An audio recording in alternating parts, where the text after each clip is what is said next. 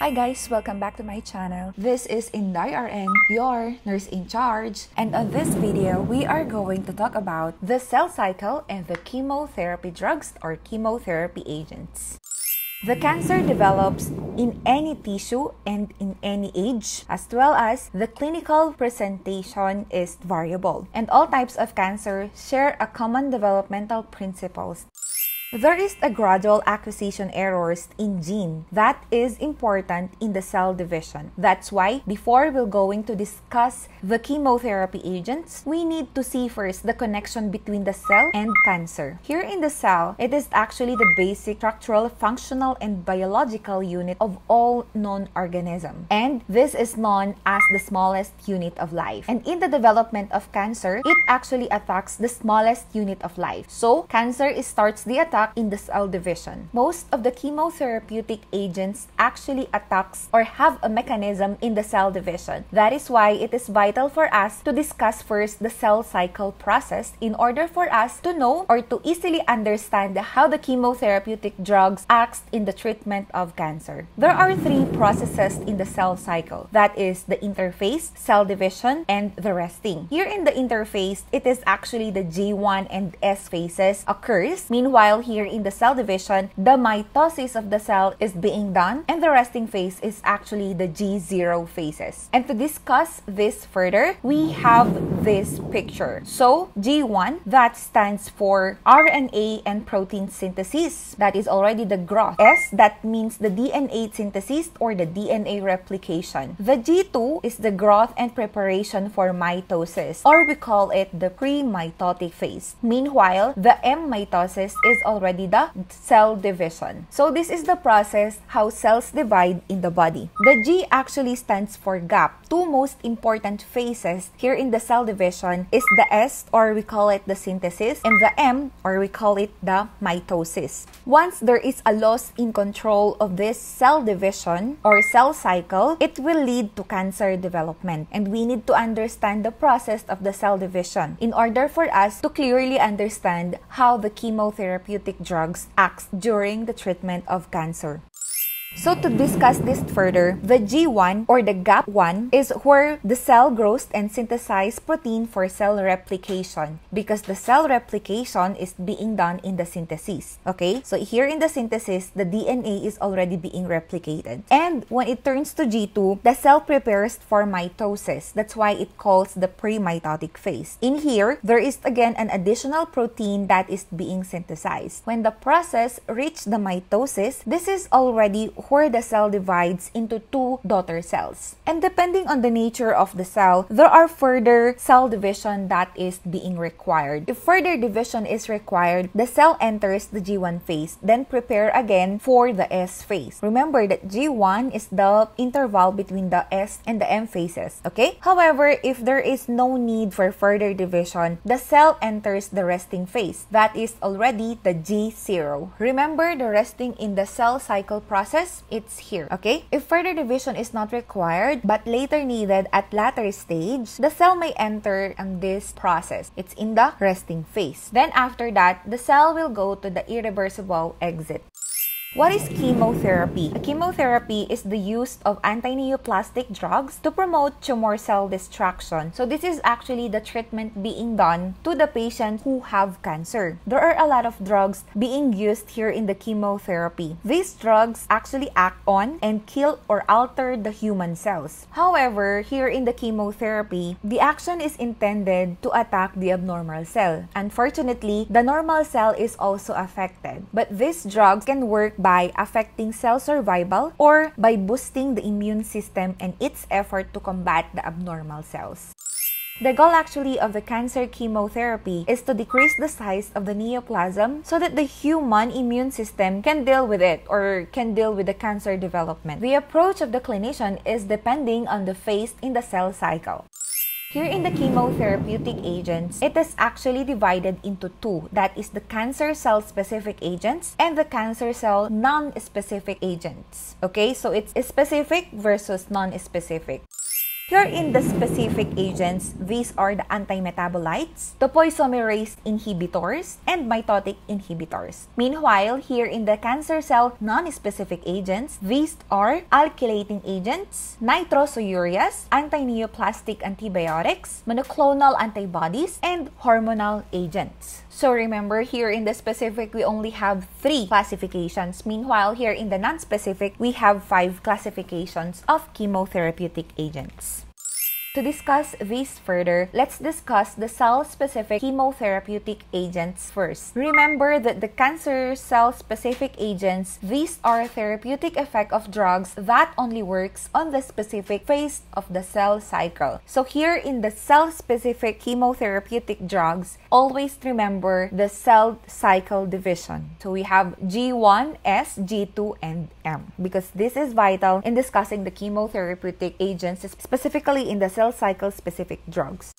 The antimetabolites actually block enzymes needed for the DNA synthesis. And in the DNA synthesis, it is actually seen in the S phase. Meanwhile, here in the topoisomerase inhibitors, these actually block the ligation step of the cell cycle, which generates DNA single and double strands breaks, leading to apoptotic cell death. And the mechanism of action is primarily in the late S and G2 phases. So it's here. Lastly, the mitotic inhibitors, these arrest metaphase by inhibiting mitotic tubular formation, and they attack in the M phase. Okay? So to summarize, the antimetabolites block the enzyme needed for DNA synthesis, and it is on this phase. Since in G1, this is the preparation for the synthesis, and here in the synthesis, it is where the DNA replicated, and that is the action of the antimetabolites, okay, on this phase. Meanwhile, here in the topoisomerase, we mentioned earlier that the mechanism of action is in the late S and G2 phases of the cell cycle. Here in the mitotic divisions, it's here, because here in G2, the cell prepares for mitosis. The mitosis occurs already here in the M phase. So that is the cell cycle and its connection to the cell cycle specific agents.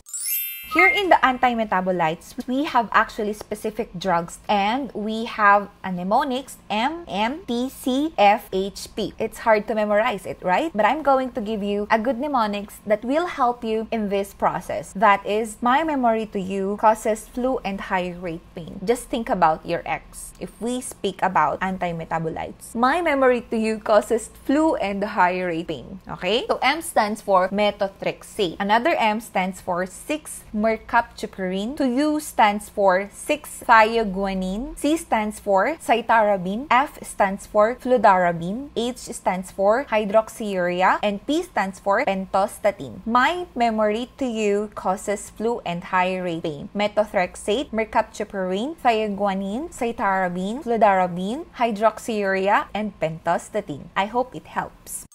The next cancer cell-specific agent is the topoisomerase inhibitor. And the medications here in the topoisomerase inhibitors are irinotecan and topotecan. Just remember I-TEC. I-TECAN, T-TECAN. Okay? Irinotecan and topotecan. Okay?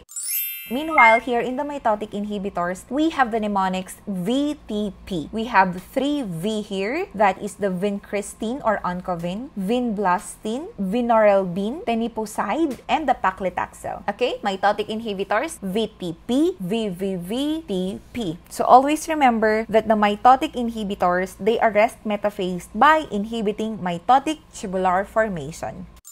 The next one that we're going to discuss are the cancer cell non-specific agents, and we have the alkylating agents, nitrosoureas, antineoplastic antibiotics, monoclonal antibodies, and the hormonal agents.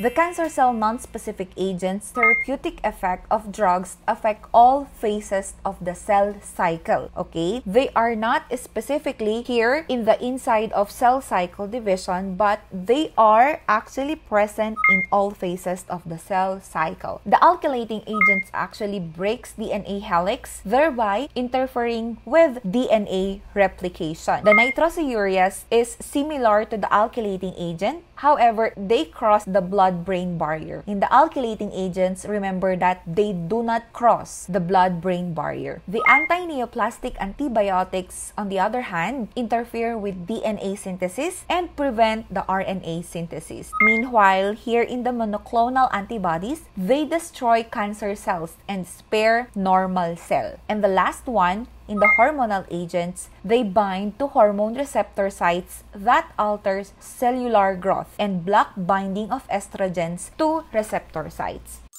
Here in the alkylating agents, remember they break DNA helix. Nitrosoureas, it is the same with the alkylating agent, but they are crossing the blood-brain barrier. The anti-neoplastic antibiotics, they prevent RNA synthesis and interfere with the DNA synthesis. Meanwhile, in the monoclonal, destroy cancer cell, but they spare normal cells. And the last one, the hormonal agents, they bind to hormonal receptors. Okay? Clear? So the red ones, it will help you in your review. I hope so. The medications involved here in the cancer cells are the following. In the alkylating agents, we have the mnemonics BC-IT or the BCIT. B stands for busulfan, C stands for cyclophosphamide, another C stands for carboplatin, another C stands for cisplatin, I stands for ifosfamide, and the T stands for thiotepa. So here in the alkylating agents, remember the mnemonics BCIT. Here in the nitrosoureas, we have the mnemonics CLOS. The CLOS stands for carmustine, lomustine, semustine, and streptozine. Okay, remember, nitrosoureas, CLOS. The next one are the anti-neoplastic antibiotics, and we have the mnemonics BDP. That stands for bleomycin, dactinomycin, donorobucin, doxorubicin, and plicamycin. Always remember BDP. Here in the monoclonal antibodies, we have the mnemonics gratzumab, and that stands for gemtuzumab, rituximab, alemtuzumab, trastuzumab. So remember gratzumab. And the last one, here in the hormonal agents, we have only two, and these are ANES, or stands for androgen and anti-androgen, and estrogen and anti-estrogen. Remember that here in the hormonal, they actually bind in the hormonal receptor sites which alter the cellular growth, and they actually block the binding of estrogen to receptor sites. So the chemotherapy agents actually classified into two, that is the cancer cell specific agents and cancer cell non-specific agents. And here in the cancer cell specific agents, we have the antimetabolites, topoisomerase inhibitors, and mitotic inhibitors. Meanwhile, here in the cell cycle non-specific agents, alkylating agents, nitrosoureas, anti-neoplastic antibiotics, monoclonal antibodies, and the hormonal agents. You need actually to know the cell cycle division first in order for you guys to understand how the chemotherapeutic agents work. There are different routes in giving the chemotherapeutic agents. And this could be oral, IV, intramuscular, intrathecal, intraarterial, intracavitary, intravesical, and topical. The most convenient route is the oral, and the IV is actually the most common. However, there are some measures that the nurse needs to use in order for her to protect herself, especially in giving the chemotherapeutic agents. Here in the intrathecal, it is called the Ommaya reservoir, which is directly to the CSF. Just a brief history of this Ommaya reservoir. This is actually named after the doctor who used this method in 1963, Dr. Ayub Khan Ommaya. That's why it's called Ommaya reservoir. The intravesical, on the other hand, is situated within the bladder. So the chemotherapeutic agents are being given directly to the bladder. Some other terms, I know that you know them well already. So I guess that's all for this video. Hope you guys understand the connection of the cell cycle and the chemotherapeutic drugs. There are still other topics that I'm going to share here in this topic in oncology nursing. So keep on subscribing and might as well click that notification bell so you're going to be updated on the reviews that I'm going to share. Don't forget to check the other videos that I have on this channel. Maybe they can help you. If you guys need some help again in nursing topics, or if you have some difficulties in nursing, you can comment your problem down below and maybe I can help you. So thank you so much guys for watching. Don't forget to give me a thumbs up and share this video to your friends. See you on my next video. Bye!